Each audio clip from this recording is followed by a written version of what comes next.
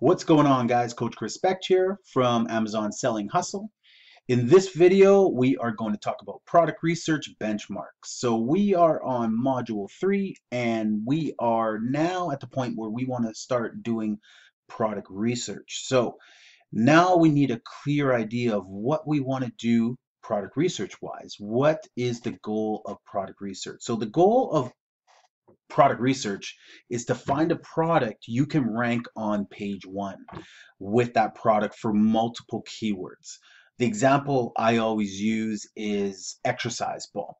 An exercise ball, a lot of people will call it a stability ball.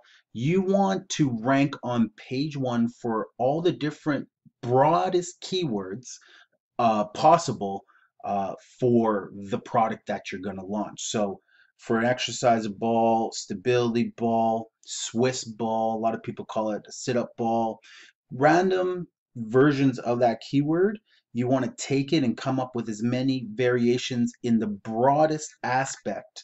And then what you want to do is when you launch your product, you want to be able to rise to page 1 because page 1 is where all of the sales are. So some products make it impossible because they're too competitive, versus some products are relatively easy because the competition isn't there. So for example, with the example of stability ball, when you're going to launch a product like that, what do you want to consider? Well, there's a few things you want to look for in a product that you're going to launch. First thing you want to look for is, does it have sales? Is it making sales? Like, is there a demand? So sales is demand.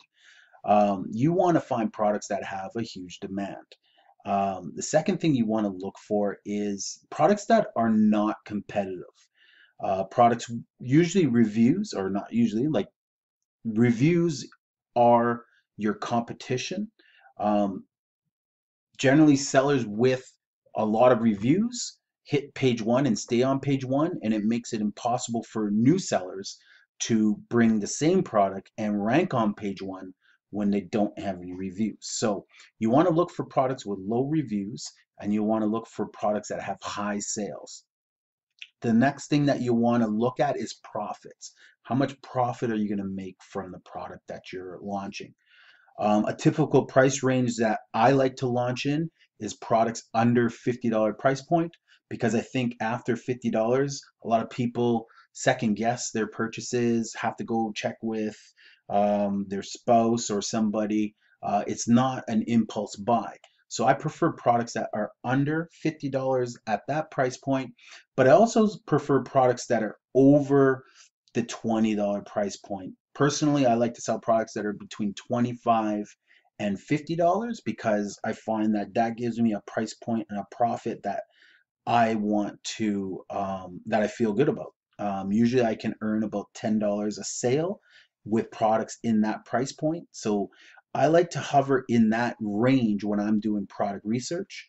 Now, when I first started, I had my lower limits kind of set lower to start because I wanted to see a wider variety of products. Products that were maybe from the $18 or $17. Sometimes I would even go down to $15 and look at those products and see what was available. And sometimes I would just bump it up to $20, kind of between 20 and 50. And sometimes I would kick up the upper echelon to 55, but I never really went past 55, and I still don't to this day. I try to stick in that price range.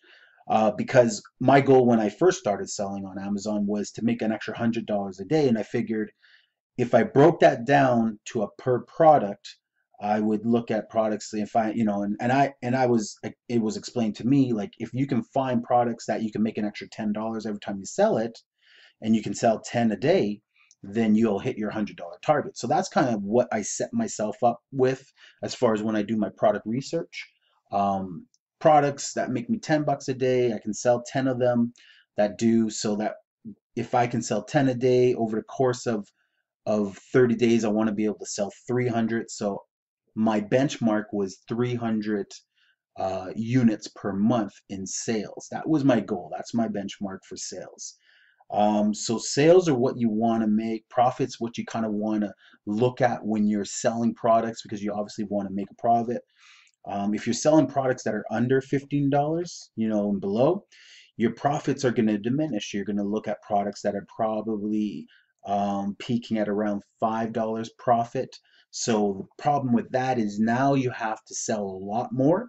And not that it's not available. There are a lot of products that um, make $5 profit, but that sell upwards of 1,000 units a month. So you'll still reach your goals with 1,000 units of sales. I'm sure everyone would love to have 1,000 units of sales per month on a product. I also want to look at if the product is patented. Um, you never want to launch a product that is patented, because the person who owns the patent will reach out and they will ask you to stop immediately, take your listing off of Amazon, or they will sue you. So trust me, you don't want to do it. Just throw your hands in the air, say my fault, I did not realize it. But you want to check Google Patents for your product and check on there to see if the product is patented or not. From there, you want to make sure you want to check if it's seasonal. You'll know if the product is seasonal. Obviously, if you're launching in like the patio area or the gardening area, you may fall in a seasonal category for some areas of the country. For other areas of the country, might be all year round. If you're into barbecue, same thing. You might be seasonal. If you're launching Christmas lights, obviously you're really seasonal. People aren't buying Christmas lights in the summer, right? So you want to look at that product. You ultimately want a product that sells all year round. So when you're targeting products, look for products that have a full year's life cycle or as close to it as possible. Um, the next thing you'll want to look at is what are the weight and dimensions of the product. Uh, when I first started selling on Amazon, and to this day, I look for products that are small in dimension and lightweight. The lighter weight, the better, because the cost of shipping the product from China is really expensive when the products start to get heavier. But with lightweight products, a lot can be fit into one box. You can, like my first product order, I was able to fit 120 units into one box. So almost 500 units in 4 boxes, and ship 500 units to myself for $385. So less than $1 per unit in shipping from China all the way to Canada. So lightweight, compact product is ideal. Um, doesn't mean that in the future you won't start looking at larger products, but um, let's start wrapping up your business right now. And so look at lightweight products, sort by the weight, start looking through the lighter weight products first, and you'll get a great kind of list. You'll generate a great list of products that will, that you'll be able to look further into to see if the demand and the criteria match it. Um, the next thing I look at is I'll look at the listing, the different listings. So when I find a product and I'm looking at multiple keywords, I'll look at like the top 10 to 15 listings on page one. And I'll study their listing. I'll look at their bullet points, their title, their photos, their description. I'll look at all the details and see how well their listings are done. If I can find 4 or 5 or even more, 6 or 7 listings that aren't done all that well, then I'll get excited because I'll know I'll have an easier time selling to those customers who are looking if my listing is created with, you know, a lot of precision, and I put a lot of effort into my title and pictures, and I put a lot of effort into my bullet points. If I put the more effort I put into building that stuff and making a quality listing, the better off I am against my competition.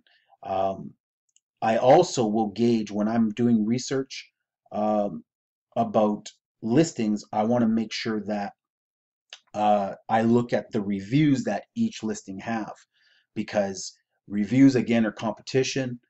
Uh, a person doesn't have to have a great listing if they have a lot of reviews, because those reviews, at the end of the day, the way I look at it is, for every review a person has, that review is like having a salesperson, especially if it's a positive 5-star review. It's like a salesperson telling you the benefits and features and advantages of the product and convincing you why they bought it. And that's the only way that people kind of get a good sense of buying the product on Amazon anyway, is they read the reviews. So the more reviews a person has, the more difficult time I'm going to have competing with that person. So in the next video, we'll kind of go more detail into exactly how we'll look at Amazon products, and we will filter through all the criteria. I will see you guys in the next video.